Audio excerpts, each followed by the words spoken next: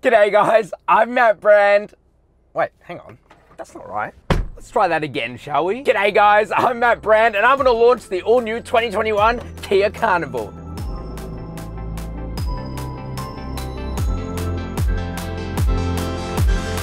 $80 kilometers an hour.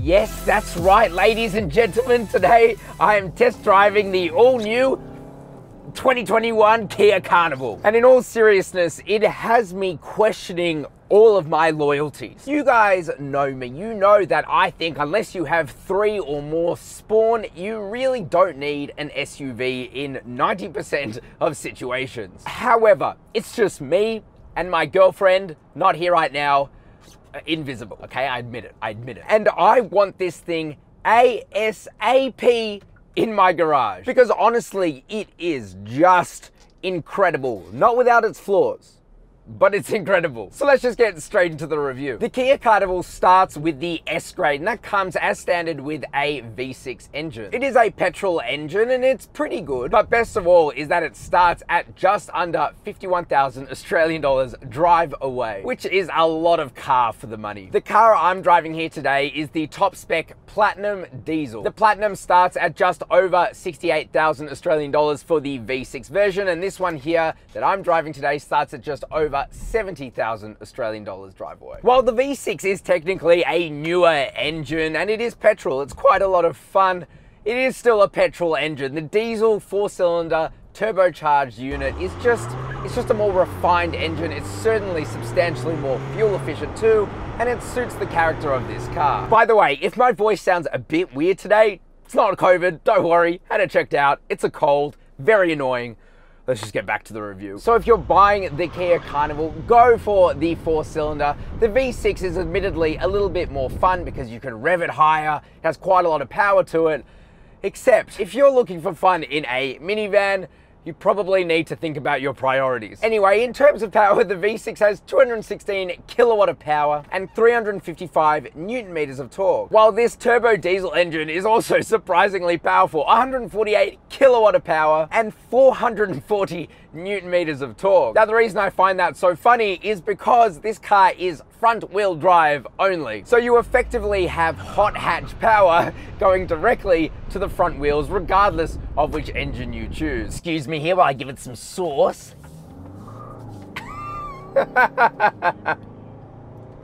Oh man. Now, because you have hot hatch levels of power going through to an open diff, no matter what conditions are, when you're stopped and you put your foot down, the car, it just spins up the front wheels. Now, no one's doing that in a minivan. I just think it's quite funny that, you know, you've got all that power going to the front wheels. And you might be wondering, well, why isn't there an all-wheel drive version? Especially considering this is on the exact same platform as the Kia Sorento that I reviewed, and you should definitely watch that review after this. And the reason is because once you put an all-wheel drive system and you have to have the transmission tunnel going through to the back, etc., it creates a lot of infrastructure underneath the car that eats up into space within the car. And being a minivan, you want as much space as possible. So it's front wheel drive only. Now, for both engines, power is sent through a really good 8-speed torque converter automatic transmission. Now, that is not the latest 8-speed dual clutch that you get, for example, in the Kia Sorento again, but it is still really, really good. It's a great pairing for this car because shifts are seamless. Upshifts and downshifts, you just do not feel them. It is such a smooth and comfortable transmission to have, and in a lot of instances, especially when you take off things like that, it is better than a dual clutch because dual clutches have that kind of throw you back and forward mentality when they're changing between gears. You don't get that in a torque converter, so it's a really nice ride. And it's actually quite interesting. The reason that this doesn't come with a dual clutch is in the US, they prefer a torque converter, and the Carnival's biggest market, or one of its biggest markets anyway, is the US, North America. So it misses out on the more modern dual clutch, but it's still very good. And of course, being a minivan, you want to know how fast it is in a straight line, so let's do launch control. The 0 to 100 or 0 to 62 miles an hour is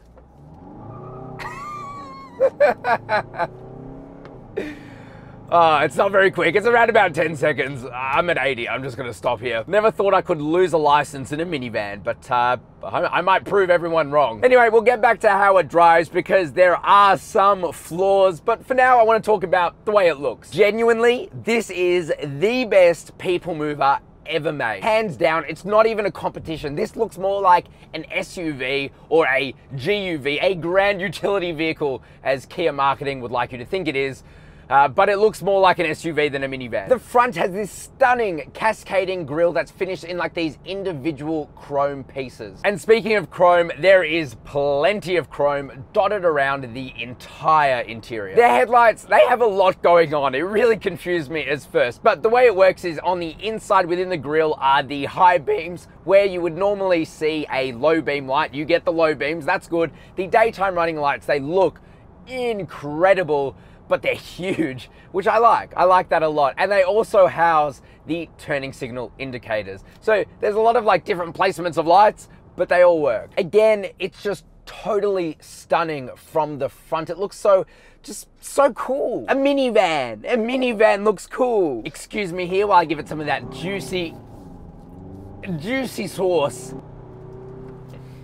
80 kilometers an hour. We got there. Also, you will be getting the new Kia badge on these, but because this is an earlier press unit, it doesn't have that, which is a shame because it looks pretty cool. Actually, what do you think of the new Kia badge? I'd like to know. The side, yeah, it's 100% minivan, but it is still annoyingly cool. Now, while the new Kia Carnival is just as long as the previous Kia Carnival, it is actually 30 millimeters longer in the wheelbase, and that means you get extra room on the inside. It's also just a little bit wider and a little bit taller than the outgoing Carnival. The first thing that you notice about the side is like the facade that they put on the C-pillar. It's this like beautiful art piece. It's like this diamond pattern. Really beautiful. And it makes it look a lot more expensive than it actually is. The Platinum that I'm driving here today is sat on these 19-inch blacked out alloy wheels, and to be honest, there's something a little bit cheap about them. I don't know if they're because they're quite thin, they don't have much depth to them, but there's just something about them that I don't like. I mean, they're cool for a minivan and all, but I mean, Kia make much better wheels. Otherwise, it's a really neat design. You have like floating roof rails up top. And by the way, the Kia Platinum does get automated sliding doors. And actually, let's talk about the key for a second because you can control a lot of the car from the key. The key is a big, thick, fat, chonky boy. It feels good in the hands. I feel like there's 101 ways to open these doors. So let's see if I can remember all of them. First of all, you can open any of the automatic doors, which is the sliding doors and the tailgate from the key. Hold the button down, you can open the left-hand side and of course the right-hand side and of course the tailgate. And then you can close them again from the exact same button. Then if you hold the unlock button for 3 seconds, it will open the 3 doors. The 2 sliding doors, the tailgate, they will open. Again, same deal, press the lock button and they will all close together too. People keep staring at me. Especially mums, they love this car. But it's so handy if you need to pack the whole family in the car going on a road trip. It's so easy just to open up all the doors. But wait, there's more. It is a proximity sensing key. So if you have the key in your pocket or in your hands, wherever, and you walk up to one of the doors and you wait there, the car will beep 3 times and then it will automatically open whichever door. And then when you walk away, it will close the door and lock the car too. It is just incredible and so handy. And I haven't even mentioned how to open the sliding doors on the inside. There's 2 ways. You can either press a button that's on the B pillar or your kids can. And by the way, you could lock that all out through a little system right where the driver's leg is, or you can open it from that same area too. So I guess there's 3 ways, or you can pull the door handle and that will automatically open the doors as well. There's like 1,000 ways to open the doors. I think I've remembered all of them, but it's just truly impressive. But anyway, let's talk about one of my favorite design elements of this car. That's the entire rear, especially the light bar. It is just stunning. It's got like this minimalist yet modern design to it. There's not too much going on back there, which is exactly what you want, but the way that they've done it, honestly, it's perfection. And there's really not much else to talk about, but I want to know from you guys, do you think they have nailed the design? I've left my thoughts down in the comment section below, so go check that out and let me know what you think. Now I want to move on to the interior of the Carnival because there's a lot to cover and a couple of things to complain about. But before we do, please do go down there and hit the subscribe button and that notification bell so you can see as soon as I release minivan reviews like this. Also, while you're down there, please do hit the like button. It really helps the channel out. Thank you. Excuse me here while I give it some sauce. So what about the interior? Well, I want to start with what's not great. Now, I went to the launch of the Kia Carnival, and in that they said that the Kia Carnival would be missing out on some key aspects that you get in the left-hand drive markets, which they put down to COVID delays, which I can kind of see, but you'll see why. Some I can't. The biggest thing that you miss out on compared to left-hand drive markets is this gets analog gauges. In the top spec elsewhere in left-hand drive markets, they get the 12.3-inch digital gauges you see in the Kia Sorento, which are absolutely fantastic. Whereas these gauges are literally straight out of a Kia Picanto. No joke, that screen in the center, 4.2 inches, it's literally the exact same screen that I've driven in that $15,000 Kia Picanto. Love that car, watch that review too. But you know, this is a $70,000 car. So that will be coming in 2022 when they can engineer it for right-hand drive markets. That I can kind of get. They might need to change some tooling, things like that. What I don't understand is why this doesn't come with automatic wipers, why that couldn't be done. I have no idea how COVID could have messed with that. It doesn't get it.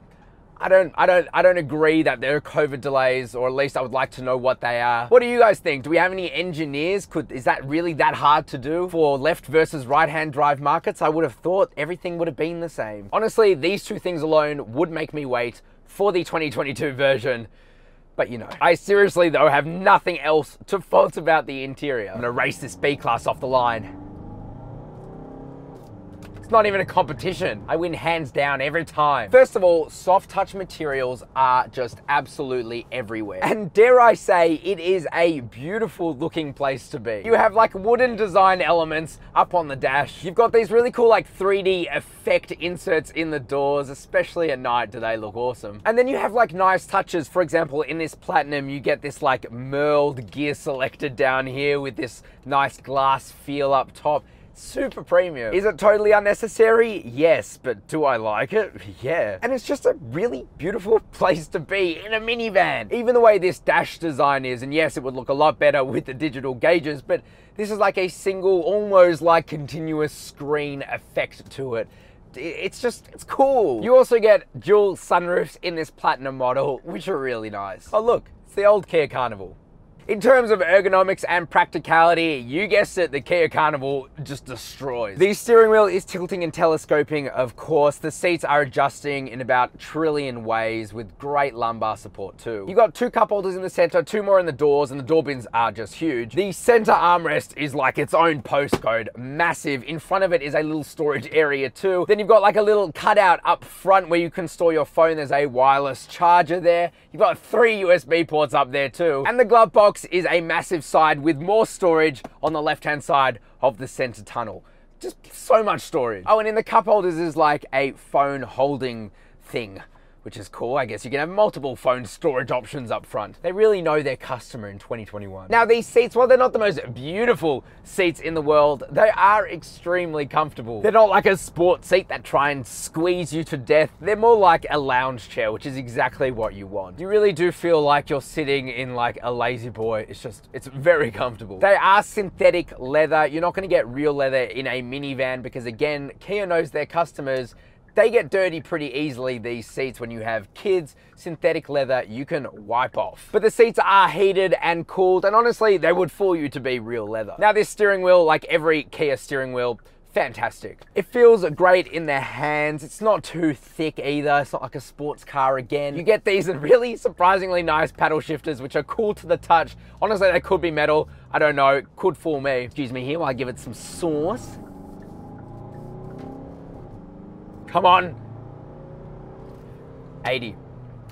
We got to the speed limit, ladies and gents. It's not a race car. But anyway, the steering wheel is nice leather. Best part of it though is just its functionality. You have buttons here to control absolutely everything. Big shout out to the lane centering assist. A lot of motoring journalists just have this like hate for lane centering because it takes away from the driving experience. But when you're on a highway and it's driving itself, it makes a difference. So up your bum with a rubber thumb. Now we could talk about the instrument cluster, but I almost don't want to, purely because it's going to be replaced. And while this is pretty good, I mean, it's good enough, you know, it's kind of not good enough. On the left-hand side is a nice big bright tachometer, easy to read. On the right-hand side is a nice big bright speedometer, again, easy to read. In the center, you have the Kia Picanto display where you can, cycle through a few different menus and see a few different things like your speed, but it's just nowhere near as good as the digital gauges. I won't harp on about it, but I'm disappointed. What I'm not disappointed about though is this just absolutely